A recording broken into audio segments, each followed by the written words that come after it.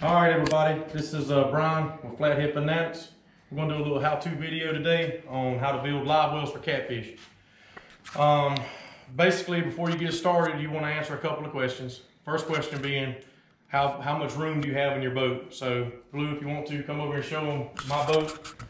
The way I've got my boat designed is plenty of floor space, so I can get a pretty big live well in my boat. But some of you guys may be working with like an 1860. So this type of setup that we're going to build today can go in any live well, really.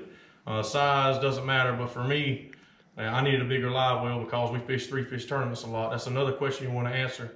The tournaments that you're fishing, is it a 1-fish tournament, just big fish only, or is it 3-fish tournament, 5-fish tournament? Obviously, the bigger the limit size, the bigger the fish you're catching, is the bigger the tank you're going to need. Most people like myself, catching the fish is always great and fun, but we want to see them swim away. Those big females and big males, we want to watch them swim away healthy. So we're going to run through some of the materials here. I kind of give you an idea where I bought them and the price range. So this is the most expensive item we've got. It's the 800 gallon per hour bilge pump. I got it from Walmart. I think it was 36 bucks. Got the spray bar right here. I think it was $3. Got it from Lowe's. You can buy it in 5-foot or 10-foot sections. Heavy duty zip ties, a couple of dollars. Got an elbow here. This connects our hosing that we've got to the spray bar. A couple of bucks, and then $1 for the plug to go in the end. You're also going to need a drill to put some holes in the spray bar. We'll get to that here in a second, but just kind of want to give you an overview here of our materials and what we're going to be doing. We'll get back with you here in a second. Okay, so just going to kind of, before we start connecting stuff, I want to give you an idea of what it's going to look like. So right across here, we're going to have our spray bar, all right? It's going to be mounted with zip ties. I'm going to drill a couple of holes here, here, and down there on the end. We got the plug, obviously. The plug's going to go in that end down there. Here's going to be where we connect this to our spray bar. And down here, I've already trimmed off some of the hosing.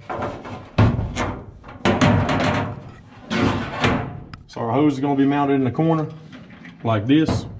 And our hose is going to come up and connect to the spray bar using this, okay?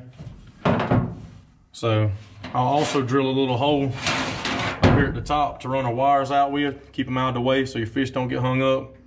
And something else that we're going to need that I didn't mention earlier is going to be some marine silicone, waterproof, for a few holes that we're going to put in the bottom down here. And every toolbox already has some pre-existing holes you need to close up. I like to use flex tape. I mean, it really does work good. Just a small piece, go over it, you'll never get a leak out of it. And something else that I like to add is I put a little bit of a cushion cloth between my pump and the metal to keep it from vibrating too much. It really helps keep the noise down. So we're going to get back to you here in a minute once we mount the spray bar and show you how it looks.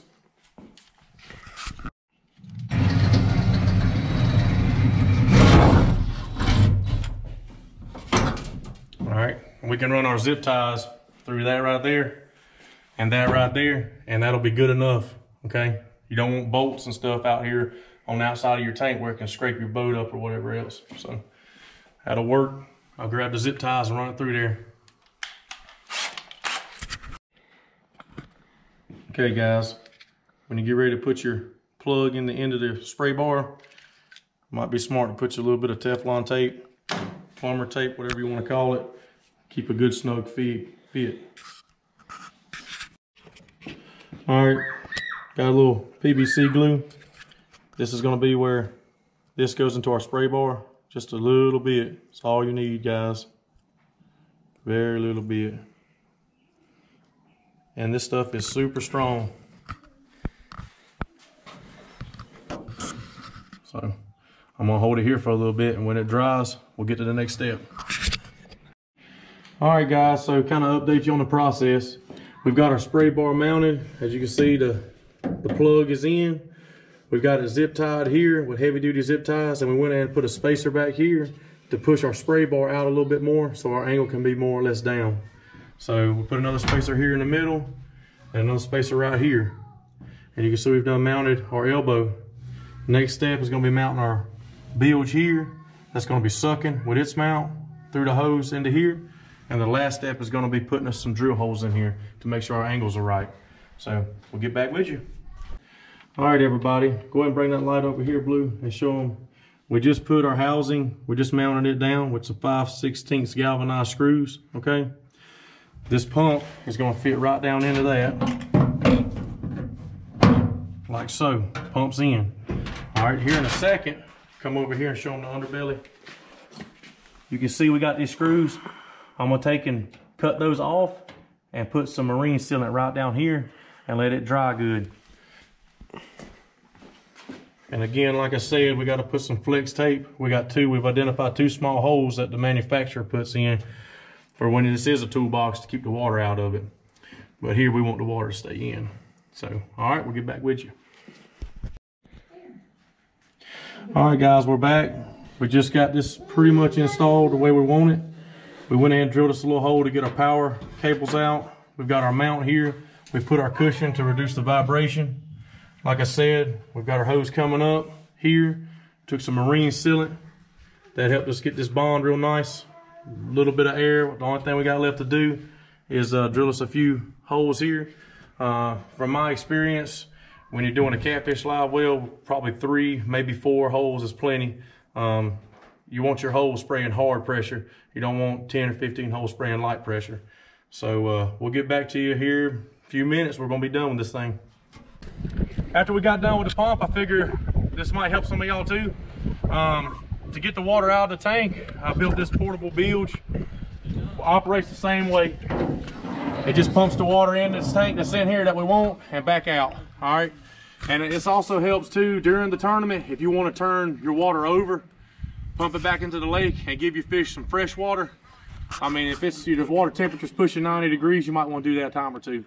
So, but yeah, and I can show you, it's a simple, like I said, it's just got a bilge pump with a 3/4 inch hose, and I've made a little extension right here with it, and you just hook her up like that, and like that, watch your feet, and now she pumps, just like that.